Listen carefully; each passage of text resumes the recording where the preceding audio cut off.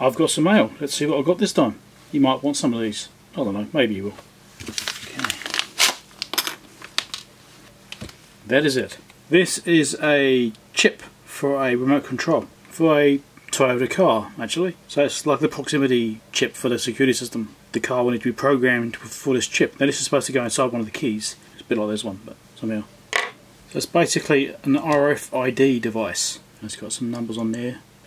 I don't know, it's a couple of dollars or something like that. They're not very expensive at all.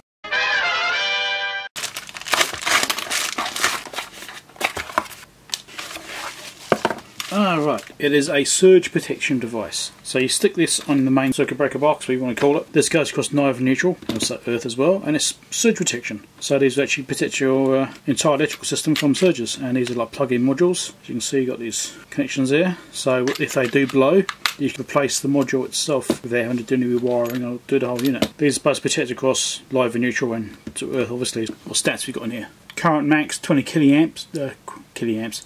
20 kiloamps, line neutral, 10 kiloamps, UPUC, upper voltage, 1.6 kilovolts. I'm not sure what these are. I'm not an expert in these things.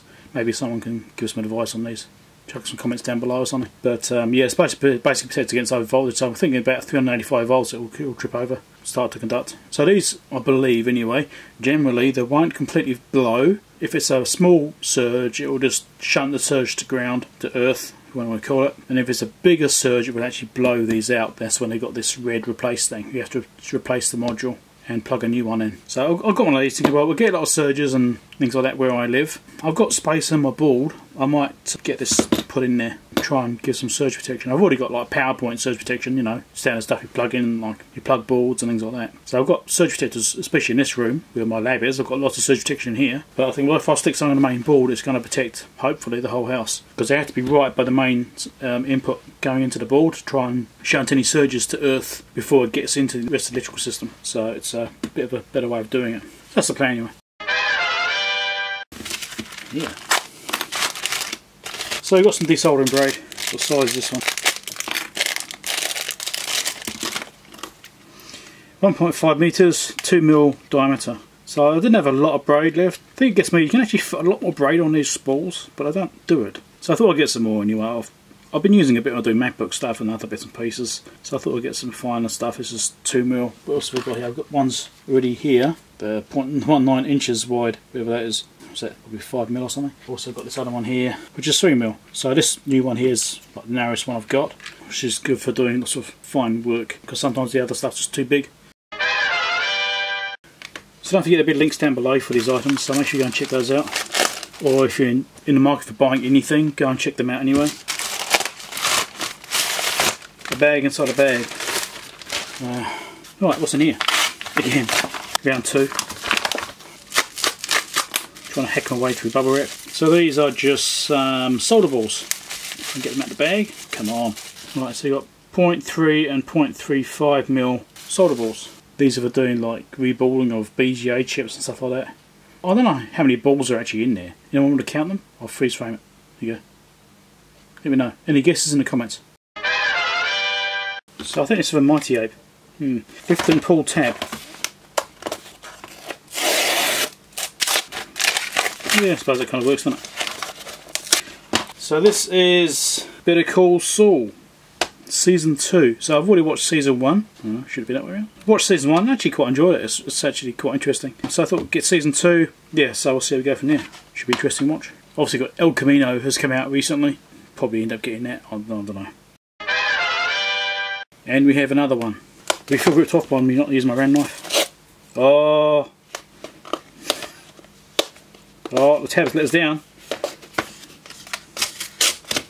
Round knife it is. Oh, fluffy. Right, and there's Season 3, Better Call Saul. Here we go. Season 4, I haven't purchased yet. It'll be coming one day. I'll let you know how these go, maybe. Comments down below if you've got an opinion about these. No spoilers, please.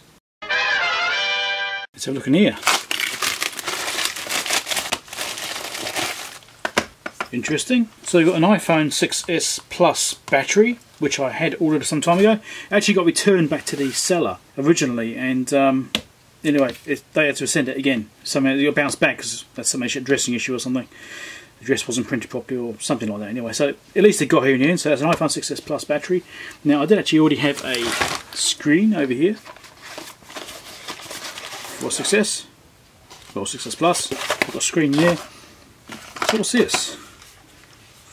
Is this a toolkit? Solders are like an actual standalone toolkit. That's pretty. It's the first time I've seen one. I know you see one of these little bags of bits and pieces in it.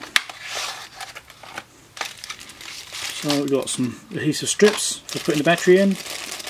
Typical suction cup thing. Okay. Interesting, it's actually in a box as a saleable item. That's quite cool. See, what I actually quite like is these screwdrivers. They look quite good on the picture. And actually that's not bad. That's not a bad screwdriver. Same, that spins nicely. So that's a 1.5mm positive and 0.8mm star or pentalobe, we want to call it. Alright, so yeah, okay. It's alright. Obviously a pair of tweezers and stuff in there too. That's a nice little set. Tweezers are probably rubbish, but we'll see. Get some basic thin steel, but they might be used alright for something, I suppose. Cool, so obviously got the little spudger as well. These little spudgers aren't bad actually. They tend to get cut up though, but that's why these things are kind of disposable. You just use them, you know, a few times and you chuck them out. But yeah, that's the first time I've seen them come in a little box. That's pretty cool. I've got a box showed 3 screwdrivers. Does it depend on the model, does it? I guess it does. That's a sticker, so they'll probably change it for which one they need it for. Options are 0.6, 1.5, 0.6 trilobe. Trilobe? I think it's trilobe, is it? Yeah, so it's obviously different kits for different things, I'm guessing, just like the other one doesn't come with this particular one.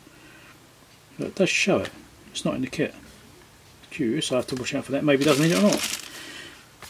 Anyway, so that's right, I suppose. A tri-ring, that's what it's called, tri-ring. That would have been nice if it was in the kit actually. Anyway, I don't know if it needs it. It probably doesn't. So, yep, battery, so look at this.